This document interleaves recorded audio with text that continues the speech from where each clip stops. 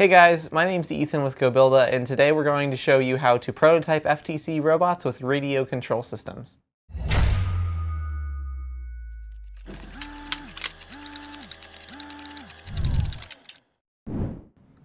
Here at goBILDA, in a lot of our prototyping and R&D, we use radio control systems to really quickly get things up and running. And that's because it's a primarily plug-and-play system that's been developed and is very reliable and is primarily used in the radio control hobbies like RC cars and RC airplanes. We think these can be really helpful to some FTC teams who are after really rapid development without the need to work in programming and to specifically work with FTC legal electronics. All of this stuff is not FTC legal, you couldn't take it to a competition, but our hope is that it could let you get up and running really quickly and more quickly develop prototypes and figure out what works for your robot. Alright, here on the table we've got most of the components in the 12-volt control bundle that you can find on the website. The 12-volt control bundle is really geared toward getting a chassis up and running really quickly and has all the parts you'd need to make a simple skid steer style chassis work. We're going to need some additional components to get our more complex robot working, but most of the components we're going to use are in that control bundle, so it's a really convenient option to get a lot of the parts. Now it'll include a 12-volt battery charger, a 12-volt goBILDA battery. They aren't FTC legal, but FTC legal batteries would be compatible with everything else in the system. We've got an XT30Y harness to power both of our motor controllers with the single battery input. And we've got the transmitter and receiver set. This transmitter is very similar to what you'd use to fly an RC airplane, and it's what you'll actually be interacting with when you're driving the robot around. The receiver is what you'll mount to your robot. It's got 8 rows of pins. Now these pins will accept a standard Servo TJC8 connector that you can find on most servos or you'll find on motor controllers. Now the middle pin there is going to be your voltage pin, the far right pin is going to be your ground pin, and the left pins are going to be signal pins. These will spit out PWM signals, and they may be a slightly narrower range than you're used to drive servos. Now this range was chosen originally to make it so that most of your hobby servos are going to rotate exactly 90 degrees on this signal range, because that's about what you need for most RC applications, but it's probably narrower than you're used to in FTC. So if you plug in your servos and they don't rotate as far, that's why. You may need to look at a servo travel tuner if you need to really increase that range for your prototype. Now, when you go to plug in your motor or servos, you may wonder which ports should I plug them into. And the first 6 are going to be labeled. Those are going to correspond with inputs that you'll have on your transmitter. The first input you'll have on your transmitter is going to be with the gimbal. The right gimbal, you'll move to the right and left, and that's going to correspond with a signal that'll be sent out by this channel 1 on the receiver, and it'll control either position or speed of your servo or the speed of your motor in your motor controller. The second channel is up and down on that gimbal. The third channel is going to be up and down on your other gimbal, and the fourth channel is going to be left and right on that other gimbal. Now you'll notice most of these axes are sprung. They'll return right to center, whereas the third channel is a throttle channel. It is not sprung, so it'll stay exactly where you leave it. The fifth channel is this 3-position switch. It's really great for controlling servos, and that's how we'll use it later. And the 6th channel is a dial that gives you more precise control of, similarly, servos. I've also used this for intakes on previous Robot in 3 days. Now, these components all integrate together really well and create a very sweet plug-and-play system. So let's go through the process of making a couple of motors run along with a servo on this transmitter setup. First, we'll plug our battery into our XT30 splitter, and then we'll plug in both of our motor controllers. Right now our motor controllers are getting 12 volts. They would send up to 12 volts of power to our motors, and they've actually got all 3 of the wires on the servo connector. Now, unlike a standard servo where the red wire is carrying power to the servo, this is actually back-feeding 6 volts to power either your servos or your receiver. So it makes powering your receiver really easy. Now, we've plugged in our servo, or our receiver, and the lights started blinking pretty slowly. That means that we don't have a paired transmitter turned on. When you first get your transmitter and receiver set, it won't be paired. you'll need to click the bind button when you plug it in. I like to use a 2.5mm hex key. It reaches in that hole just nice, and your receiver will start blinking more rapidly. At that point, turn on your transmitter, and the LED will switch to being solid. That's how you know it's paired. Now, in this case, we've got our first motor controller connected to channel 1. We'll grab our motors, and we'll plug one of them into that motor controller. At that time, we have a motor that is controlled by channel 1 on the transmitter. Now you get proportional speed control with the goBILDA speed controllers, so if you need to go slower you can, or increase and go to full speed. Now our second motor controller has power. We're going to go ahead and plug it into channel 2 on the receiver.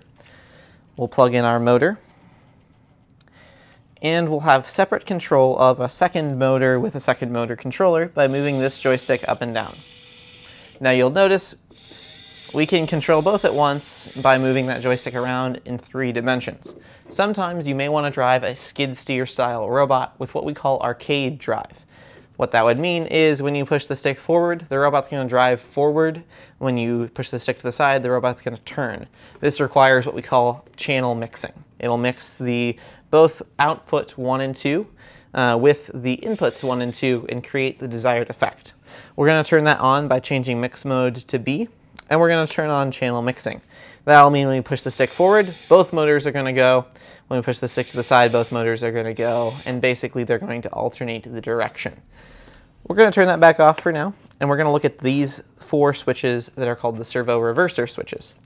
Now, all these do is change the default direction that the servo or motor you have plugged into this goes when you move that channel. So for example, I'll push this up so it's spinning, and I'll switch channel 2.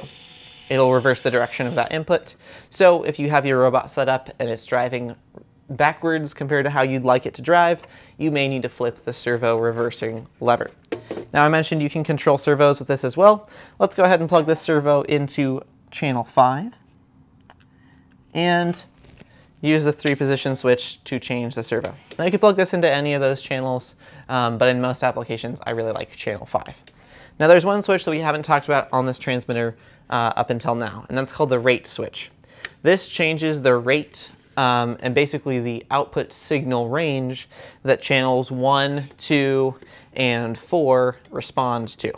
Now these make it easier to fine control your motors and servos, especially on a drivetrain, and gives you a little bit better basically fine control. It makes it so they can't go as fast. This is really nice for those applications where you need to slow something down and get an example of how a motor is going to act if it's a different ratio or if you just would limit that speed in programming. Most of the time you want to keep that up toward yourself. It gives you the full speed of your motors and the full range of your servos. Here's a robot that we're going to be working with today. It's a fairly simple robot. It's a strafer chassis with a single motor arm and 2 servos for a claw. You'll notice this requires exactly 6 inputs to control, which is how many we have on our transmitter and receiver setup. Now this uses primarily 2 additional electronics components. It uses an XT30 power distribution board that just takes an XT30 input and gives you a bunch of outputs. We have 5 individual motor controllers on this robot, so having all of those outputs is really handy. The other thing we'll need is a mecanum mixer. Now, with a mecanum wheel chassis, you ideally want to have 3 inputs: forward and backwards, steering, and strafing left and right. Now, you'll notice you have 4 outputs. You have 4 individual motors that you need to control to create your omnidirectional movement. And there's some software that goes along in creating those 3 inputs to 4 outputs conversion, and the mecanum mixer does that. It also has some features like channel reversing for the individual outputs and a test button to make that easier, but you can check out the data sheet for exactly how to wire that up, and we'll show a wiring diagram on the screen. Now this mecanum mixer is controlling 4 individual motor controllers, 1 for each motor on the chassis. It's taking those 3 inputs from the receiver, specifically channels 1, 2, and 4, and going into the mecanum mixer, and the power that is fed from the individual motor controllers will travel back through the mixer into the receiver to power the receiver. Now we have 1 more motor controller on this system, and that's plugged straight into the receiver to control the arm motor. Now, because these motor controllers are simple speed controllers, they are an open loop controller, as we call it. Basically, you control the speed and direction, and that's not as ideal for controlling an arm. You can certainly get into more complex motor controllers that allow you to create a closed loop control using the motor's encoders, and that will let you run to specific positions, but that's outside the scope of today's video.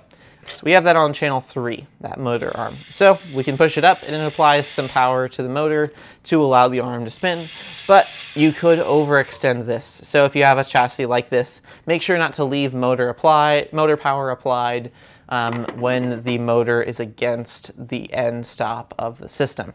You just have to be careful when you're driving an arm like this or a linear slide with an open loop control system. Now we of course have the other movement vectors from our mecanum wheels on the other joystick channels. And then we have the 2 servos, each plugged into their own channel. Channel 6 is the right control, and that gives us really fine control over that servo's position. And then with channel 5, we get really quick to actuate switch positions, so we can drive up to a game element, get it about exactly where we need with channel 6, and close the claw with channel 5. Now this, again, is all plug and play. The only other piece of this puzzle that we used is an XT30 extension, just to put our battery in a more advantageous position. Now, when you're prototyping with FTC, you may not always want to use a remote control setup, so I'd recommend taking a look at the Servo Commander. It's a pretty simple device that just has a dial that can control either a servo's position or speed if it's a continuous servo, or control the speed of a motor controller. This lets you really quickly grab a motor controller and a battery, plug it into your motor, and prototype your mechanism. If you have any questions about these or other products we sell in goBILDA, make sure to shoot us an email over to tech@gobilda.com.